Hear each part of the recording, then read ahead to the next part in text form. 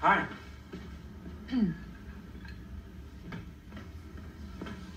What's going on?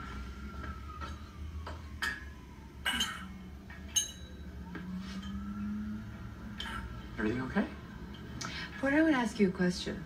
Right. Before you answer it, I want you to think about what marriage is.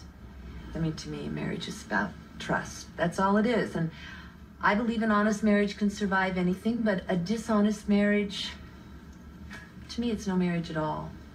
Right. Are you having an affair? Of course. Porter? What? Are you asking me if I'm having an affair?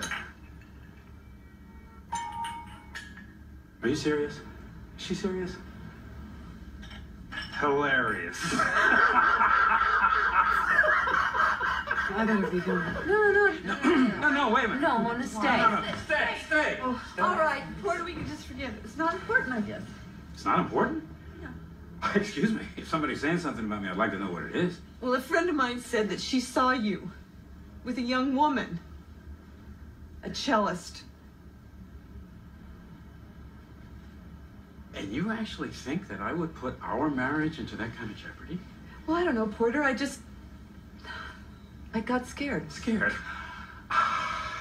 Don't you think it might have been a good idea to take a look at this person and examine whether or not they actually are your friend, you know? Because if you needed to, you can always find 100 special prosecutors to come up with any story you're looking for. But I think it might be a good idea if you would just examine yourself and why it is that you need to believe something that would make you pursue a sordid little fishing expedition like this. This is, well, no, I guess you have the temerity, you have the audacity, you have the heartlessness.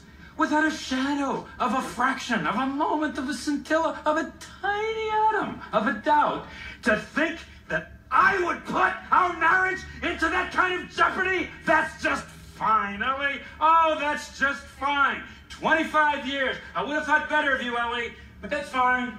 That's fine. Good. Fine. 25 years.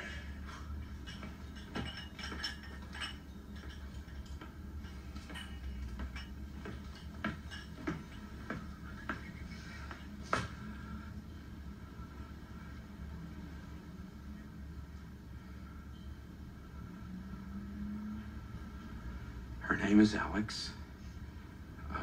She does play the cello. You son of a bitch. Oh. Yeah, it's all right. I knew it. I knew it. I knew this. This is exactly what you would fall for. Some struggling musician you can take care of with a big resonating box between her legs. God damn it, Porter. Do you know we have been together for so many years? I think I forgot how little backbone you actually have. An honest marriage can survive anything. You just... Oh, this is about you and your big, stupid cock. See you later.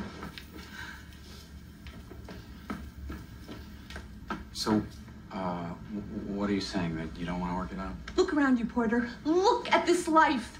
And when you realize how much work it took to make you the completely successful man you are instead of the sneaky, pussy-crazed slob you were genetically programmed to become, then maybe you can understand insofar as it is possible for you to understand